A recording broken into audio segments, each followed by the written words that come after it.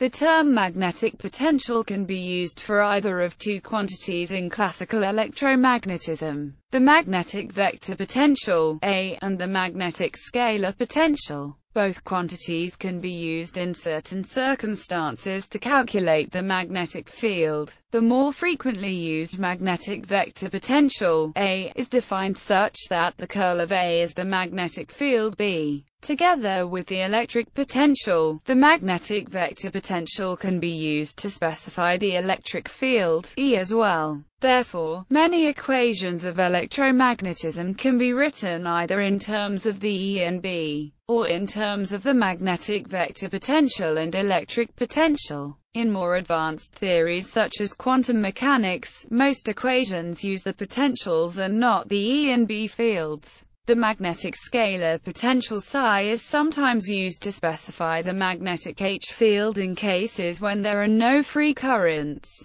in a manner analogous to using the electric potential to determine the electric field in electrostatics. One important use of psi is to determine the magnetic field due to permanent magnets when their magnetization is known. With some care, the scalar potential can be extended to include free currents as well. Magnetic vector potential. The magnetic vector potential A is a vector field defined along with the electric potential by the equations, where B is the magnetic field and E is the electric field. In magnetostatics, where there is no time-varying charge distribution, only the first equation is needed. Defining the electric and magnetic fields from potentials automatically satisfies two of Maxwell's equations: Gauss's law for magnetism and Faraday's law. For example, if A is continuous and well-defined everywhere, then it is guaranteed not to result in magnetic monopoles.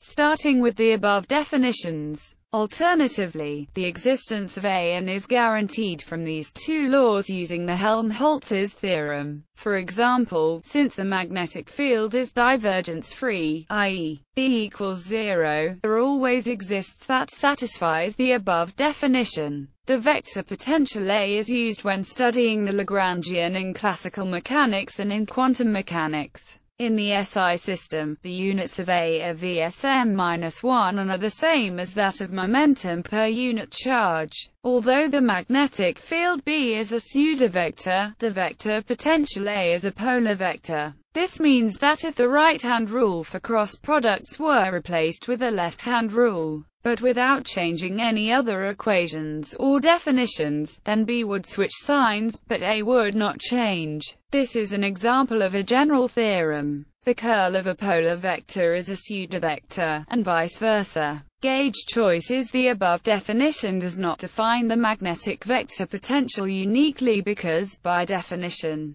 we can arbitrarily add curl-free components to the magnetic potential without changing the observed magnetic field. Thus, there is a degree of freedom available when choosing A. This condition is known as gauge invariance. Maxwell's equations in terms of vector potential using the above definition of the potentials and applying it to the other two Maxwell's equations results in a complicated differential equation that can be simplified using the Lorentz gauge where A is chosen to satisfy. In other gauges, the equations are different. A different notation to write these same equations is shown below. Calculation of potentials from source distributions. The solutions of Maxwell's equations in the Lorentz gauge with the boundary condition that both potentials go to zero sufficiently fast as they approach infinity are called the retarded potentials, which are the magnetic vector potential A and the electric scalar potential due to a current distribution of current density J, charge density ρ, and volume omega, within which ρ and J are non-zero at least sometimes in some places, where the fields at position vector r and time t calculated at distant position r at an earlier time t. The location r is a source point in the charge or current distribution.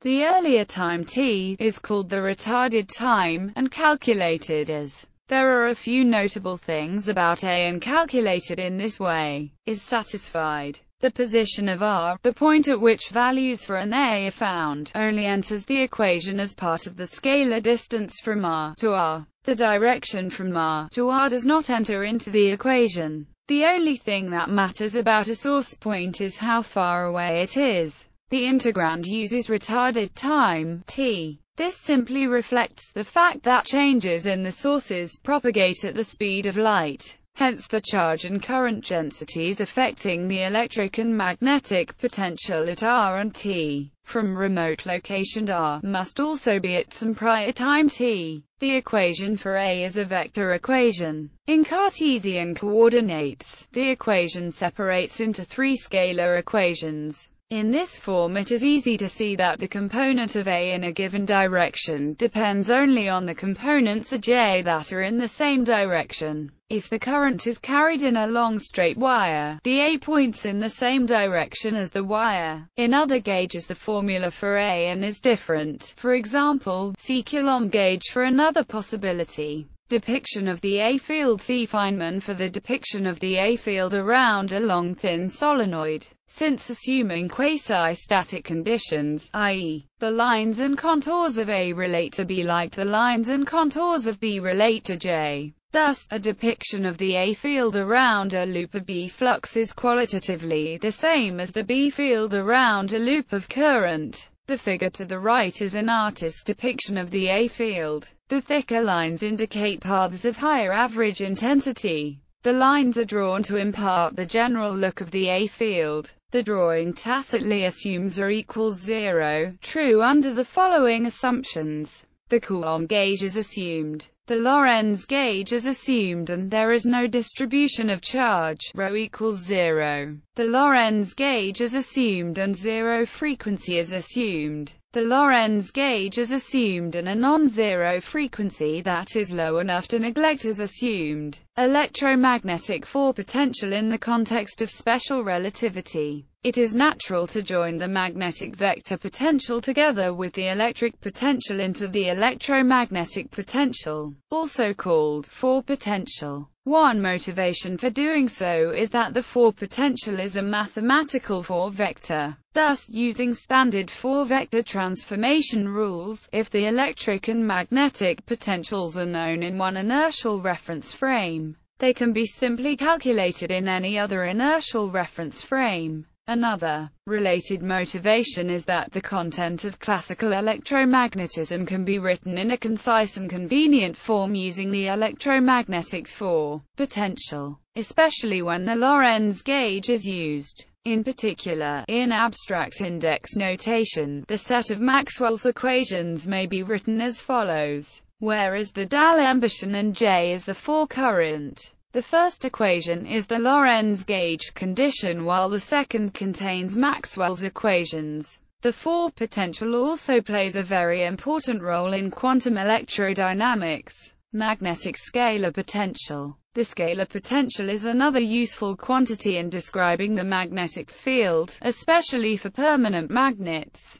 In a simply connected domain where there is no free current, hence we can define a magnetic scalar potential, psi, as using the definition of H. It follows that here M acts as the source for magnetic field, much like P acts as the source for electric field. So analogously to bound electric charge, the quantity is called the bound magnetic charge. If there is free current, one may subtract the contribution of free current per Biot-Savart law from total magnetic field and solve the remainder with the scalar potential method. To date there has not been any reproducible evidence for the existence of magnetic monopoles.